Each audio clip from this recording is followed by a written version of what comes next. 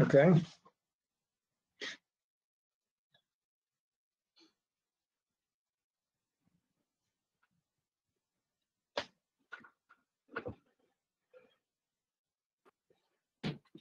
So you have another minute or two for people to get signed on, and then we'll start.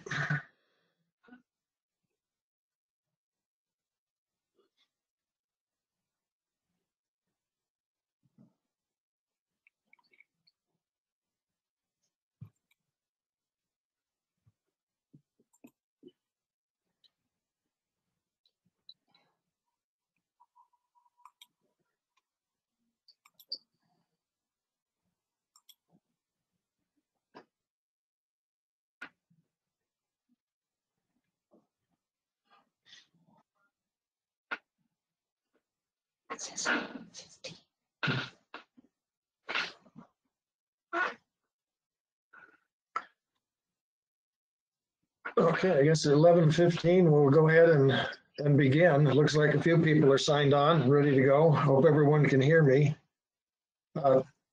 This class, I first put together this class years ago as part of a photography club at the Sandy Senior Center. And then as we started working at the Family History Center, I mentioned the class, and somebody said it might be a good idea to show this. It's just a kind of a fun class. It takes a little detective work, and it's challenging. I know a lot of people have these beautiful old photographs, and you don't have a clue of what they're about or who is in them.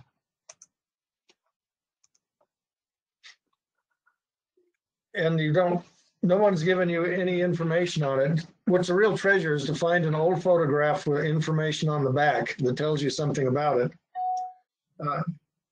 In this case, this is a photograph. It did have some information on the back, but what's more frustrating is that's the information that was on the back, and it's not very helpful. So we don't know who Dad is and whose mules those are, but anyway, that's Dad and his mules. So we'll start out. An important thing in identifying an old photograph is figuring out roughly when it was taken. Now, we're not going to be able to identify and tell you exactly who's in every photograph. Sometimes we will. We'll get to some places where maybe you can identify that. In other places, you won't be able to. But dating the photograph is probably the most important part. And let's see some assess. Without having it, you won't have much luck in determining who's in the photograph. I'm assuming you're pulling out a photograph and you've got, since the photographic era could be anywhere from 150 years old, and that covers 150 years of family, genealogy, extended family. So without knowing approximately when the photograph was taken, you're not going to have much luck of knowing who's in the photograph or what are any personal information about them, what's in them. There are some things that can help you in identifying the time period when the photo was taken, and sometimes they don't. Children's photos can be a challenge, but some of the things that can help you are clothing styles. Look at the individual in the photo. What are they wearing? Another one is hairstyles, especially for women. They've changed over time. Men, to some degree, you can look at old photos and kind of tell that's an older hairstyle, but women and fashions change. Children, this might not be helpful. The picture on the screen, is that a boy or a girl? Way back when in photographs, the young boys were dressed as in dresses. Hairstyles, when they don't have hair, it's kind of hard to tell what that is. I've heard some stories about why that happens. I'm assuming sometimes you just have a hand-me-down and clothes were expensive back then and the dress is what you had. Another option is maybe diapers are easier to change when the child's got a dress on rather than pants. One I've heard is during different plagues that came through, they seem to affect boys more than girls. So the story is, the wives' tale is that they would dress the boys as a girl, and hopefully the plague would pass by and not recognize them as being a boy.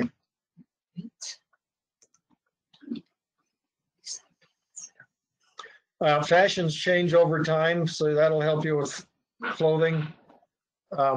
There's books available on clothing and hairstyles. Also, you can search websites to kind of look at what a lot of images on the website. You can. Oh, did I lose something here? I hope everybody's still there. I just got a message, something closed. With just a little research on your part, you can find out a lot of information on those things. There's websites devoted to that, a little study. Here's some examples. In these two photographs, one is my great-great-grandmother at age 19. Another one is my great-great-grandmother, a little older, but you can see how some of the hairstyles have changed.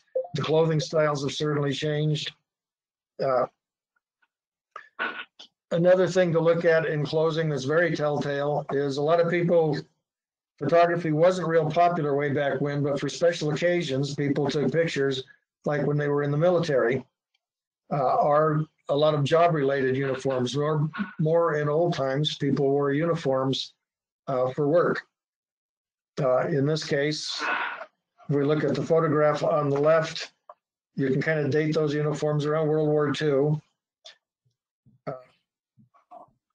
The individual in that picture on the right might look fairly young to be a soldier. He's more a Boy Scout age.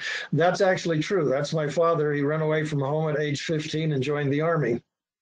He did have this photo taken with a friend of his. Fortunately, he'd been in the Army for about 9 months, and his mother found out where he went and went down and retrieved him. He was highly upset. They discharged him right there at the pier where he was about to get sent overseas.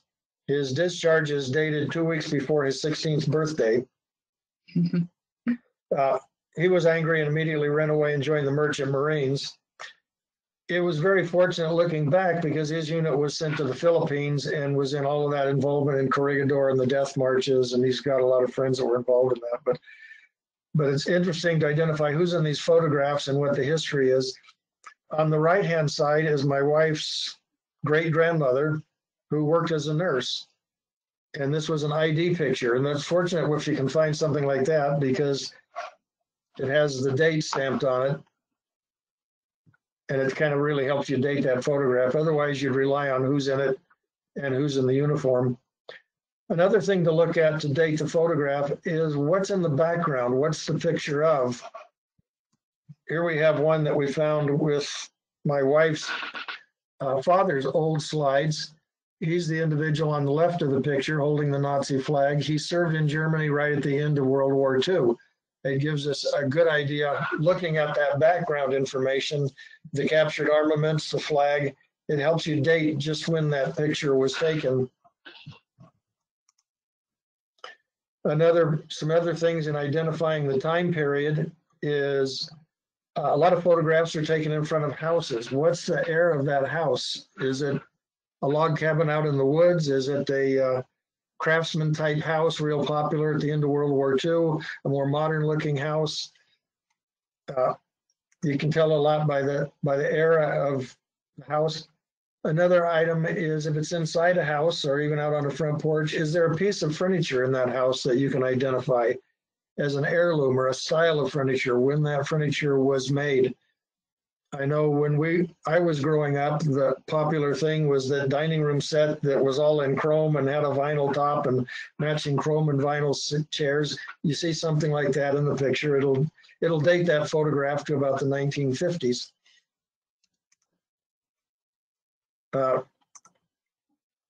See, how did the landscape look?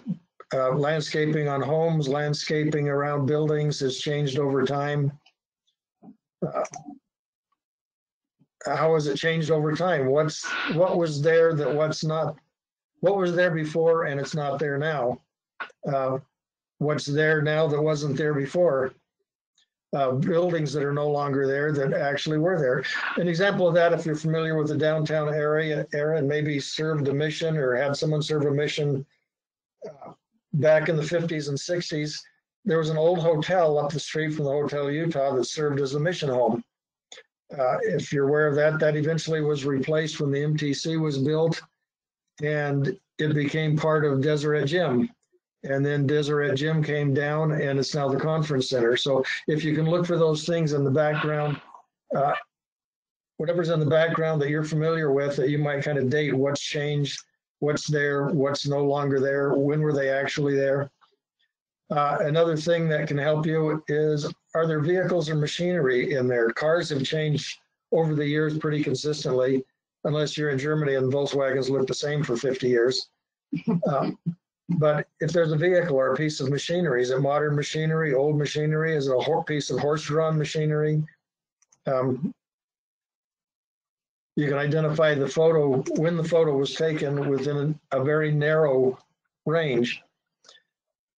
Here's an example. Usually this is more a participation thing when I'm in a class with people. But this is a photograph that I came across. And using information that you can find in the photograph, what are some of the hints? But I'll kind of walk you through it. It was fun to do this with a class where they can look at it. Maybe you can look and see if there's some things you can guess on there. The first thing is that I would look for is the car. Immediately what jumps out, it's got a California license plate, which kind of tells you where the photograph was taken. If you look at the background, the palm trees, that's typical of California. It's where I grew up, and those palm trees that were that tall way back when were 20 or 30 feet tall when I was a child, and now they're 100 feet tall. So that helps you kind of narrow it down. The other item we talked about is vehicles. If you look at the grill on the vehicle, you can get a close look and tell it's a Studebaker. Now, if you get online and you Google Studebaker images, it'll go through a whole bunch of images, and they've actually found an image of this actual car with the headlight, the grill, the fenders that matched, that kind of helped me date that when it was by. So here's some of the things we found out. It was taken in Southern California. We tell that from the license plate and the palm trees. By looking online, it was identified as a 1916 Studebaker. So we know that for a fact that was taken a little bit after 1916. The clothing styles, based on the clothing styles and what album this picture was found in, I'm guessing that the people were my great-grandmother, probably around age 70, or my great-great-grandmother, around 49 or 50, and her second husband, who was much younger than her, at age 41. And we were able to verify this because just recently I was scanning some photos out of an album found in my mother's home and found this exact photograph. And she actually had it captioned that it was taken in 1920 with Lydia Land at 70 and Nora and Fred, who were she's my great-grandmother and her second husband. Just an interesting picture thrown in for interest. This is my grandfather, and he drove a Hollywood tour bus, and that was his Hollywood tour bus back in the 1920s or so. This we can go through quickly unless you're really into technical stuff. It'll help you identify the photo if you're lucky enough to have an original photo. Often what you get is a copy of one of these different types. So you've got the daguerreotype.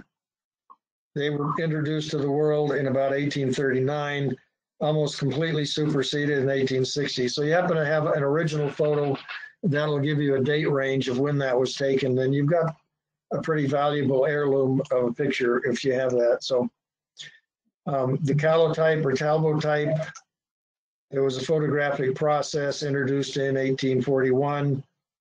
It was one where we're using a coated paper, which is closer to what we have nowadays. It comes from the Greek word kalos, which means beautiful, and tupos, impression. So just some interesting history on photography. We've got the beautiful impression, the first name for photographs. The ambrotype was a colloidal positive. We're getting a little more modern in using chemicals and things to develop impression, from the Greek immortal and impression. So they plan on their photographs lasting a long time, which is nice because these old original photographs that you find are in wonderful condition compared to some of our more modern prints that seem to fade. And so it's more important to get those digitized and saved in a way that they can be restored and won't fade. Introduced in the 1860s, and this was replaced by one that we're probably more familiar with, the tintype. Patented in 1856, known as the melanotype or ferrotype from ferrous, meaning metallic. And its widest use was the 1860s and 1870s, lesser used in the early 20th century. Now this, you may have some of these. I have 2 photo albums, which we found in my mother-in-law's home. Almost identical albums, same family. One is a treasure and one is a source of frustration. One is regular photographs and one is tintypes, a whole photo album of tintypes. The frustration is someone went through the regular photographs and wrote on the back who was in the photograph and made those a treasure. We've had a wonderful time scanning those and putting them on Family Search. The tintypes, these beautiful old photographs, and don't have a clue who was in them. So that's something we're working on, identifying that family. This is a picture from our album. It's a veteran of the War of 1812. It's from a scan from an original tintype. Other lesser known options, the Carte de Vista. Some of these you might run across because they tend to look like postcards. They're small photographs from 1854. Gained widespread popularity when Napoleon got interested in photography.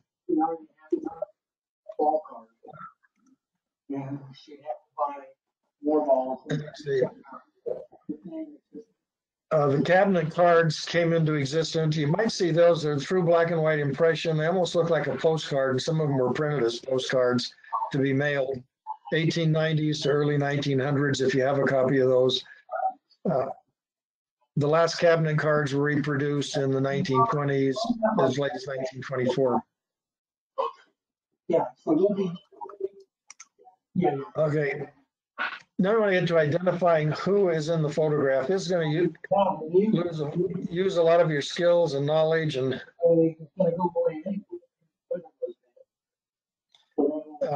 sometimes it can be done with great precision. Other times it's just guesswork. But with the right knowledge, you can make a pretty accurate guess of who's in it, or at least what family it's from, what branch of the family. Yes. And you can have a reasonable idea of who you're looking at in the photo. With her dad on Sundays to watch the tournament. Okay, identifying the location as we did with the car, the old Studebaker, where the photograph was taken, it will help. There we are. You know, if you know the location, you can identify, often make a reasonable guess as to the family or the person in the family. I apologize if you're hearing background noise. I don't know where that's coming from, but you compare the ages of the time period of the people in the photo to your knowledge of the family. Yes. And she doesn't so. And here's an example of where that would work. This is a photograph we found of a log cabin. The identification on it said Hot Springs, Alaska, about 1920. Well, from my wife's knowledge of her family and from our genealogy, we know Hot Springs, Alaska is where her father was born. What year was he born? 1916.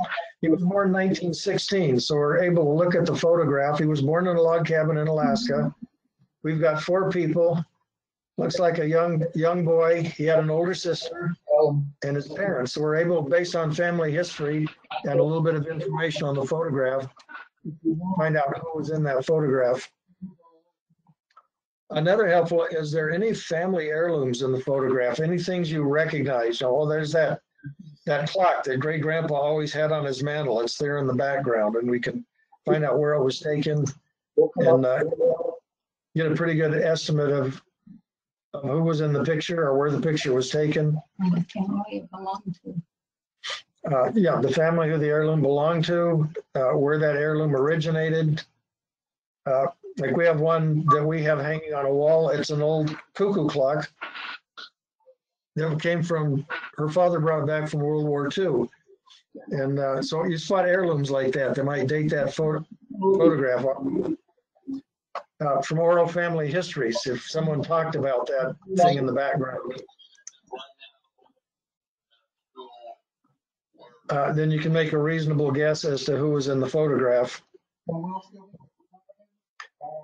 Another helpful thing is if you recognize one or more of the people in the picture as someone you've seen before, or you've seen them in another photograph, how old do they appear? If you can recognize someone in the photograph, it will give you a clue to who the other people are in the photograph. If you can tell from someone in there, oh, that's great grandpa, he looks like he was about 15, that'll kind of date the photograph and help you identify the other people in the picture. It's especially easy if there's a child with family around them in the picture. If you recognize who that child is, you can kind of guess ages pretty well and figure that out. One thing, don't forget, you're all genealogists. You have some skills. You're good at this stuff. Here's a picture we found in an old album that had a little bit of information on it, but not much. And we'll kind of walk through how that might work. This wasn't in the last lesson when I did it because we were watching a TV show that came on called The Genetics Detective. And she uses genetics and genealogy to solve crime, like some people at the center have used it to find birth parents, those kind of things. I thought maybe it'd work to find who's in the photo. Yeah. So the first thing we checked, is there any information on this photo? And there was. And it says Estelle, Harry, and the babies. So, you know, that's some very useful information, although it doesn't identify the photo. What did help was that where was the photo found? In this case, we found it in some photo albums out of my wife's mother's house. And that's our Hendrickson Applegate line from New Jersey. So we know we can kind of narrow that down from there. And then thought, my wife's done a lot of genealogy on that line. Are any of these families in Family Search? In this case, Hendrickson and Applegate were my wife's great grandparents. So we kind of narrowed that down to Family Search to see what we could find. And we come up with going back to Cornelius Hendrickson, which is my wife's great grandfather. And as we go down through Family Search, there's my wife's grandmother. And down here is an Estella, which thinks, well, maybe that's helpful. There is an Estella in the picture. Let's see what we can find out about Estella and see if we have any information on there. And we go to her page and we find Estella has a husband named Herman Henry Nagel, whose nickname he went by Harry. So we've got Harry and Estella, and there's 3 children in the picture. And he said with a baby, it makes it a little easier because there's the baby and there's the birth order.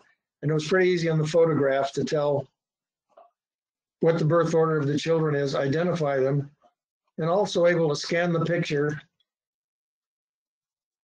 and then add those photographs to Family Search and their little cameo pictures. Now there's pictures of them and some information on Family Search.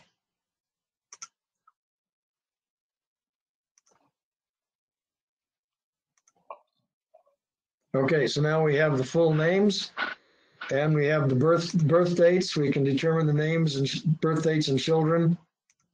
Also, what can we do? We can now add the photographs to Family Search. We can tag that photograph in memories. We can tag the individuals.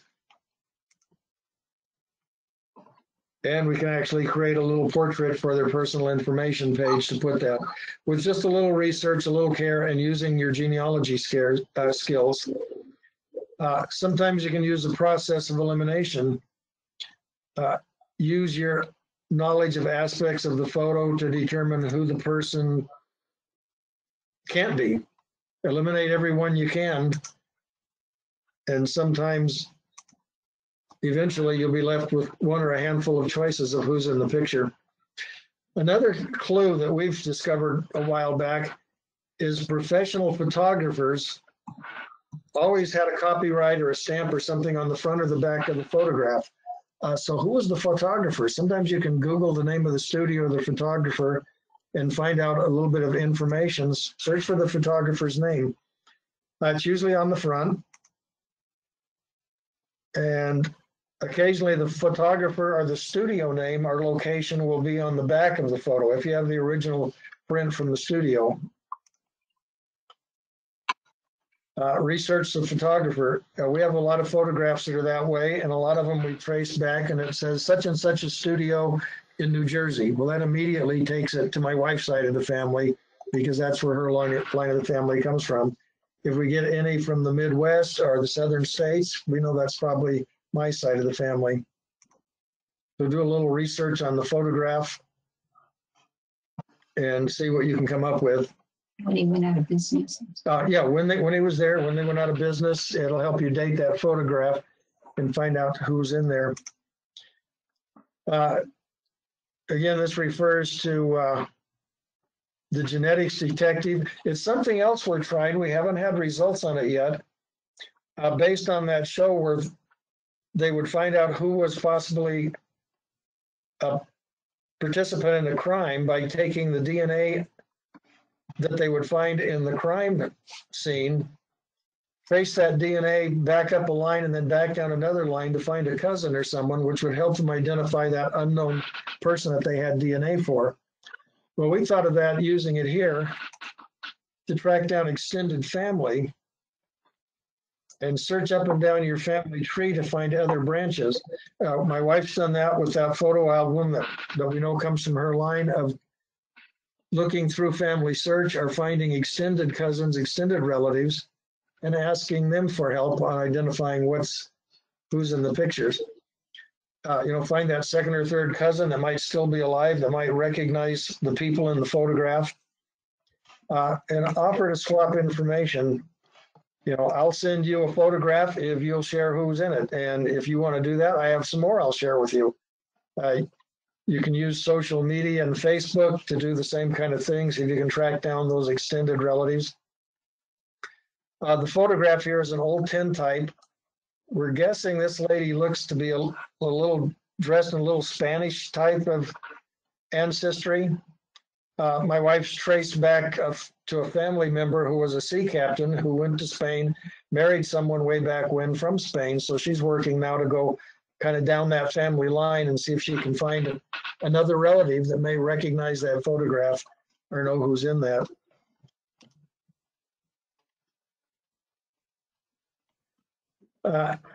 And once you've done that,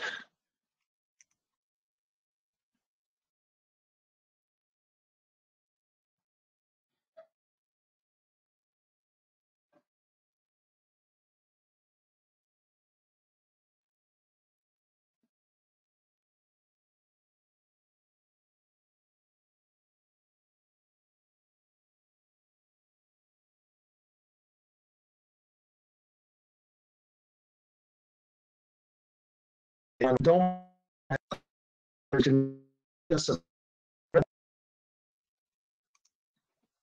if it's a different photograph.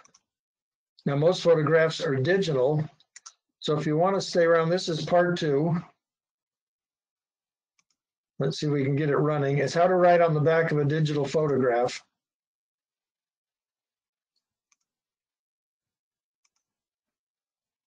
Okay, I hope everybody's seeing that now. If you're not familiar with metadata, it's a very important feature of a digital photograph. It gives you a whole lot of information about that picture, and we'll explain a little bit about what that is. Simply put, metadata is data that describes other sorts of data. Now, in a photograph, your basic data is the picture. It's that data that describes all of the pixels, all the little dots that make up that picture. So it's the photograph. The metadata describes information about that photograph. And working with metadata will make managing your pictures much easier and much quicker. For example, if you know one or several metadata entries, you could make searching for pictures a whole much quicker process than going through hundreds or thousands of photographs. I know I've scanned my parents' photograph albums and my wife's parents' photograph albums, and her father was into photography. And so literally, when I back up my file, it's a file of about 80,000 photographs.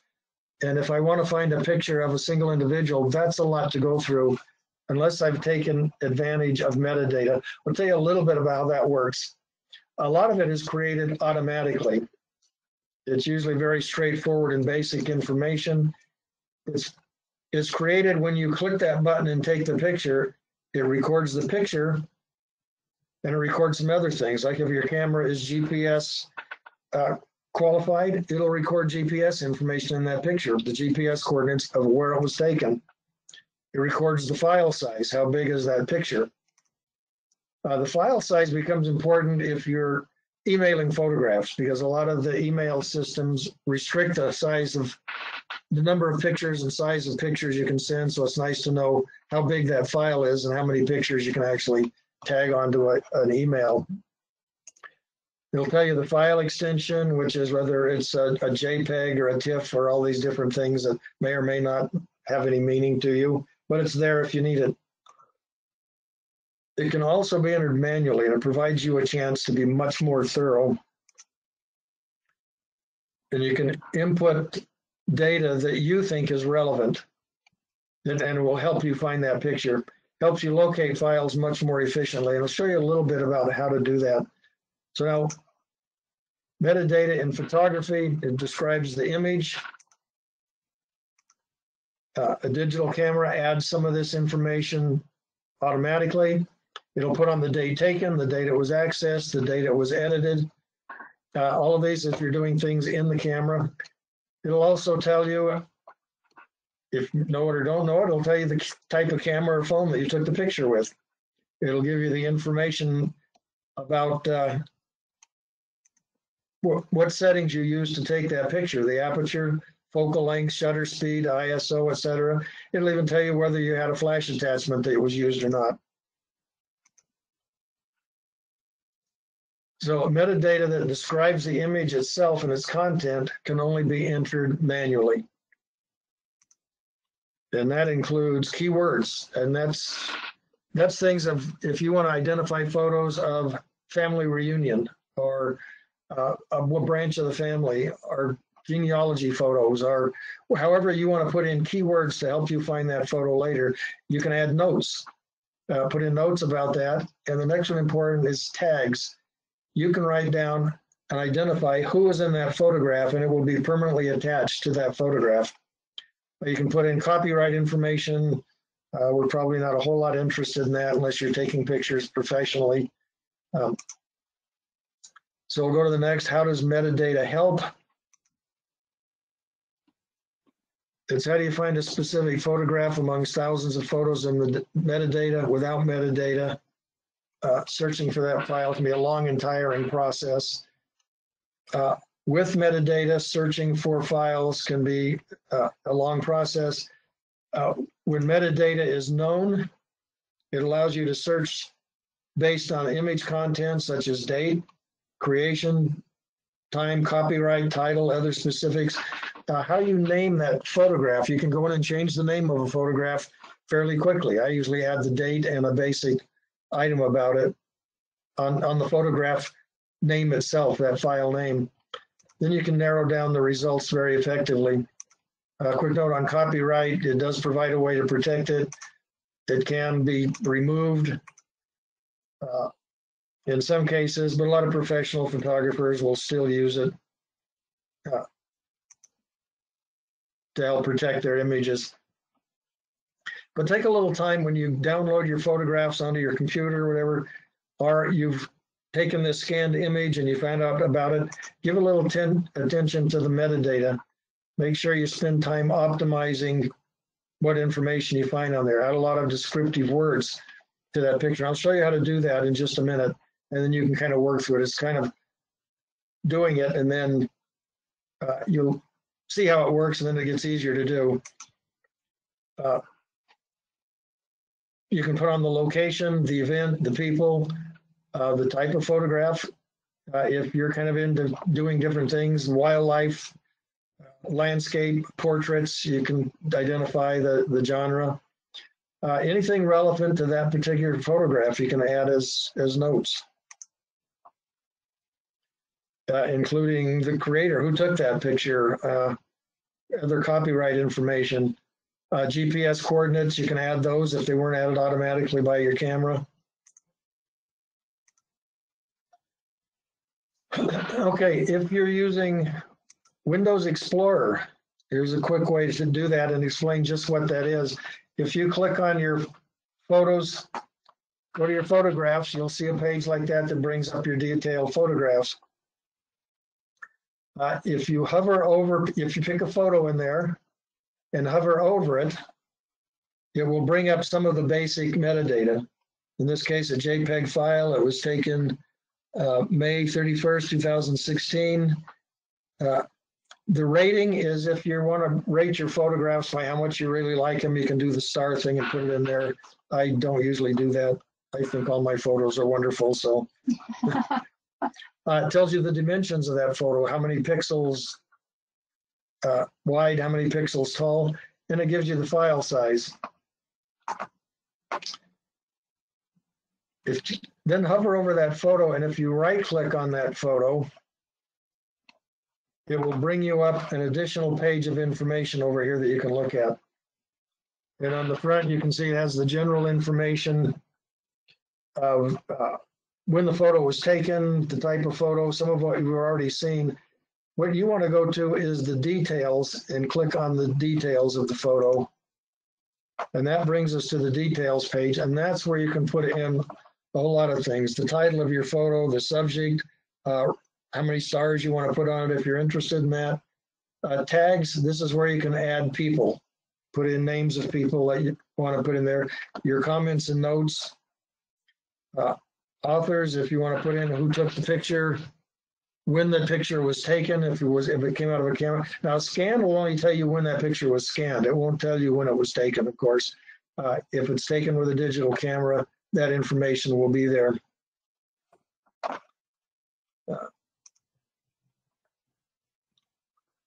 And let's see, then you can scroll down.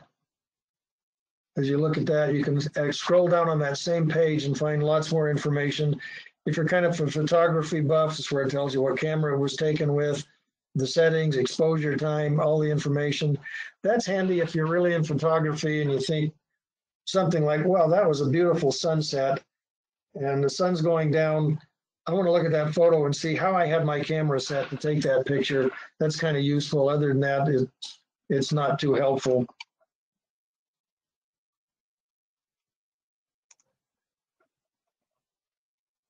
Okay, the enter metadata using Windows Photo, and this will differ depending on the software you have. You can do this, add it with your editing software. They'll all be a little bit different, but they're kind of similar. So to enter it using Windows Photo Gallery, double click on the photo,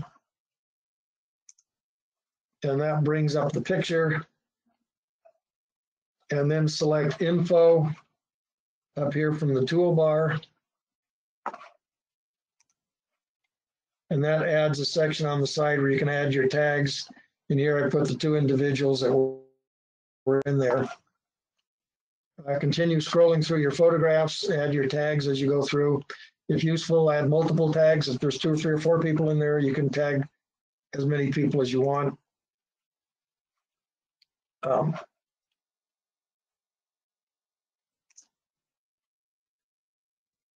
Okay, then if you want to search, however easy that makes out of this whole database of photographs, you can type in a search term up here, like Spiral Jetty. That was a Photo Club field trip.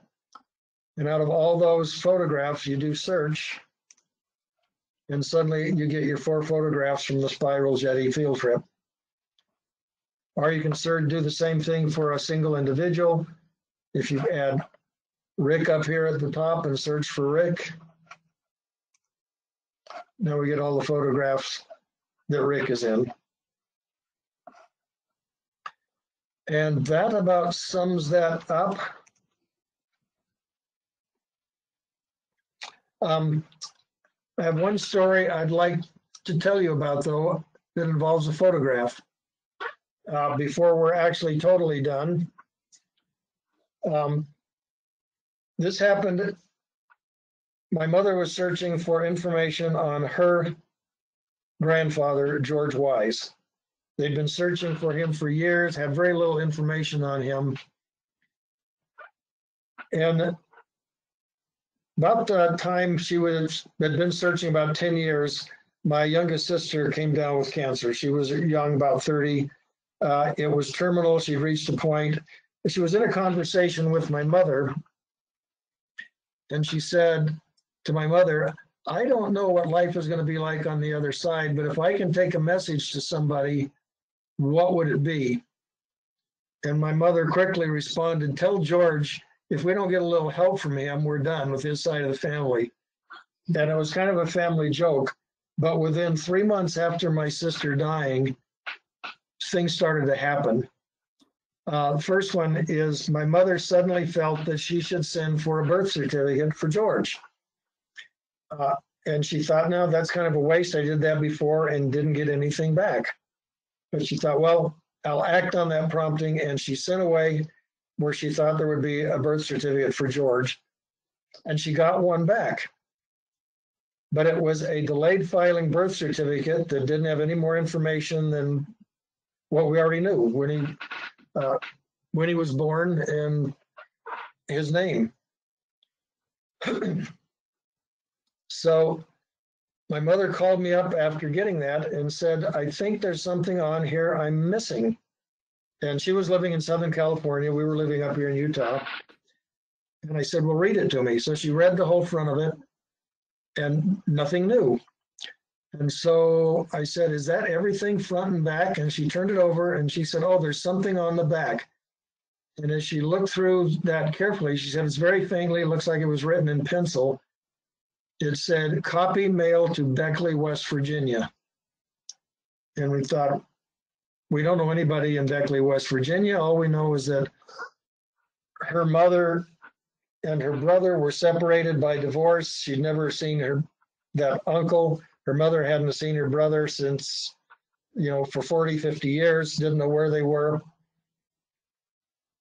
And so we were looking at that, and I was talking to my wife and thought, well, at least we have a birth date. We can do the family history work. We can do his temple work. And my wife said, no, look at his birth date. It hasn't been the right amount of time to do his work. 110 years because you don't have a death date. And I thought, well, we're pretty sure he's dead. And they said, no, he might still be alive based on the genealogy plan. So we thought, just on a whim, I thought, I'm going to call information in Beckley, West Virginia and see what happens. So we called information and said, in Beckley, West Virginia, do you have a George E. Wise listed with a phone number? And they did. And I thought, this would be my grandmother's father, my mother's grandfather, my great-grandfather.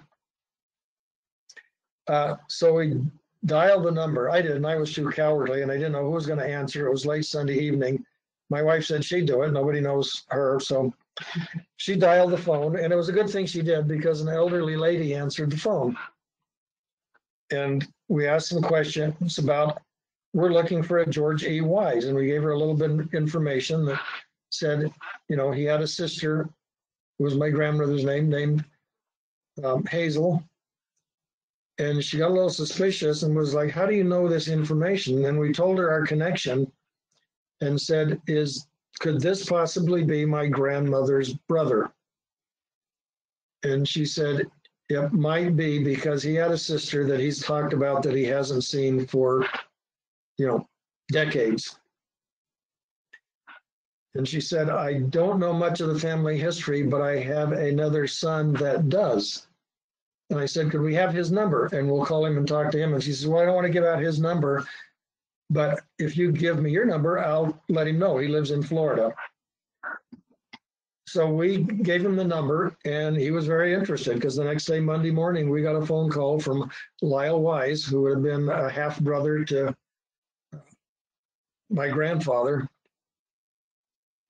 And he said, yes, he knows a lot about the family. He said his mother's name was, what was his mother's name?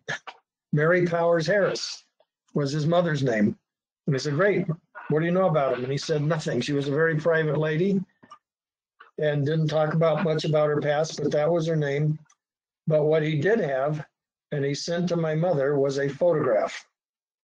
The photograph was of a house, and he said, all I know is that my mother said that she would go, it was his grandmother, my grandmother said she would go visit this house because she had family there, and it was in a town in New Jersey. A picture of a house with a mailbox. We got the picture, and my sister's looking at it and says, we can't have come this far to have nothing. And I feel like there's something in that photograph that will help us. So she got out, she studied the photograph, looked at it, and there was an address on the mailbox. So we knew the town, and she wrote to whom it may concern letter to the address on the mailbox and said, this may sound strange, but my great-grandparents, this case it would have been great-great-grandmother, my sister writing it, used to come there with my great-grandfather as a child to visit. Do you know anything about the people that used to live in that house or own that house? Well, she got this amazing letter back in the mail that says, yes, I know exactly who it was, because that was my mother's sister that would come visit. And he said, I remember their visits. This gentleman was in his 90s. And he said, I remember them come visit, and my mother's name is, and that's the sister to your mother's name, who was Mary. And he said, by the way, I'm including a letter. And he said, my father put this together, had attorneys research it, and put this letter together and gave it to me and said, someday someone will ask for it. And he said, I'm in my 90s and you're the only one that's asked for it, so here it is. She opened that letter, and it was like starting with my grandfather, 8 generations back through the history of the Civil War and the Revolutionary War and back into England, generation after generation of father to grandfather to great-grandfather to great-great-grandfather to spouses to children. We've used that letter since that time. We've submitted almost 3,000 names to the temple, and in researching based on that letter and branching out to other family members, it's gone back to England and Ireland and into families with property that had very extensive regulations or very extensive records. And from that photograph and an address on that photograph, that has resulted in that much work. So this is why we're kind of interested in identifying photographs, using photographs for genealogy purposes, document the work you've done on those, put them on Family Search so others can benefit from them. And I guess in conclusion, as we come to this, I found this quote that says, we've not succeeded in answering all your problems. The answers we have found only serve to raise a whole set of new questions. And isn't that it with genealogy? As soon as you find someone, you immediately have questions. Who were their parents? Who was their spouse? Who were their brothers and sisters? So in some ways we feel we are as confused as ever, but we believe we are confused on a higher level and about more important things. And that includes the lessons. I appreciate you participating in this. I wish we could do this in person. Let me see what's in this. Let's see if there's any messages until next week.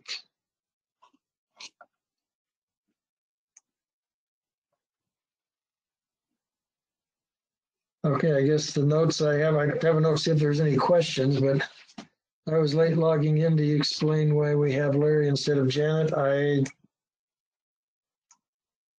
didn't think Janet was scheduled to do this class. I was, so I'm not sure what class Janet was teaching. If others can mute their mics, we can hear. Oh, good. I guess that was the background noise I was hearing.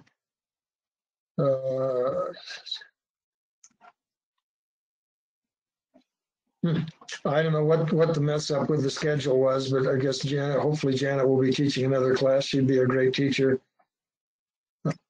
Information's on mute. And someone said thank you.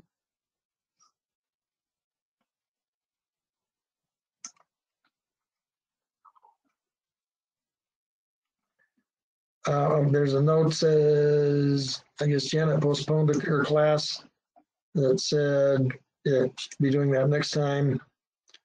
And some thank yous, and thank you for tuning in. And feel free to get in touch with me. I work up at the tech center. If you have any questions about this or scanning or doing anything on photographs, I'd be glad to help out. So I thank you for your participation, and that's all I have. So